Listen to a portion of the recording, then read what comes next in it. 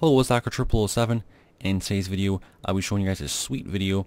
This is a utility program for Windows XP, Vista, 7, or 8. Now this program is called Wizmouse. Wizmouse allows you to scroll on inactive windows. So to kind of show you guys what I mean, I'm going to open up two different programs. So here I have Microsoft Word, and here I have Chrome open to Lifehacker. Now this is just an example. It works with any type of program, and later I'm going to show you guys a real cool example. But here we go. So let's just say I'm working on a school project or whatever it may be. I'm on Word, I'm typing something.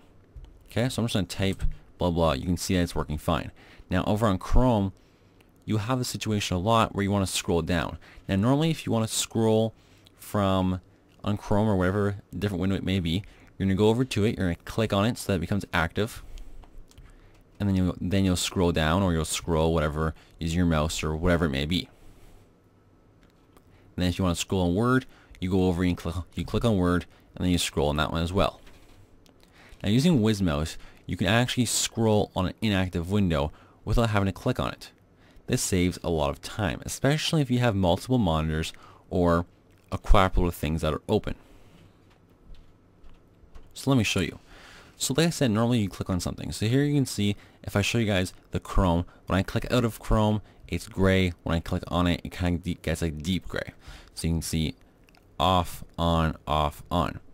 So I'm going to click off. You can see up here, guys, it is dulled out, so it is currently inactive. Now if you guys try this, you will not be able to scroll until you click on it. Now me, using Wizmouse activated, I'm going to put my mouse over it, not clicked. You guys can still see that it is not clicked, and if I scroll, it actually works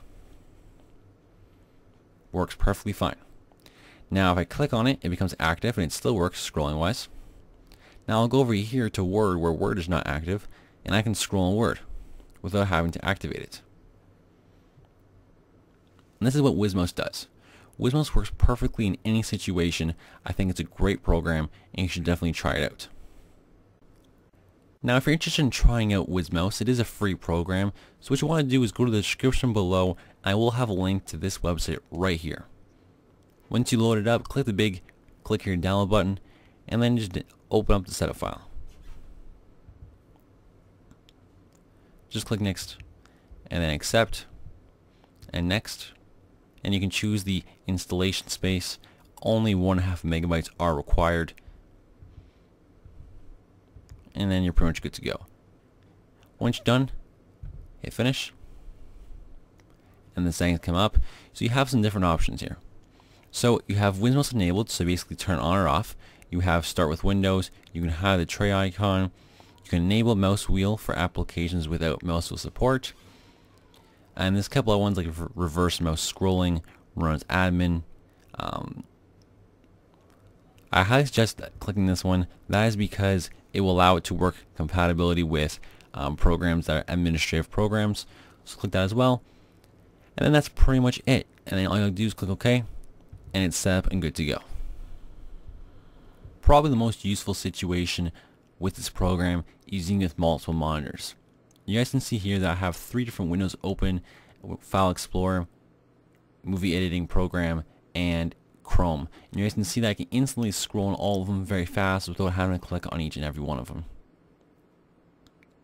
Best part about this program, it uses not even 1 megabyte of your RAM and 0% of your CPU, so you will see no performance issues with this program running. So that's about it for this video, guys. Thanks for watching. If you enjoyed it, definitely leave a like and favorite. If any questions, comments, or concerns, you can leave in the description below, or of course you can tweet me at thehacker007. And if you love the program, check it out and donate it if you really like it. Thanks for watching, guys, and I'll see you in my next video. This is thehacker007, and I'm signing off.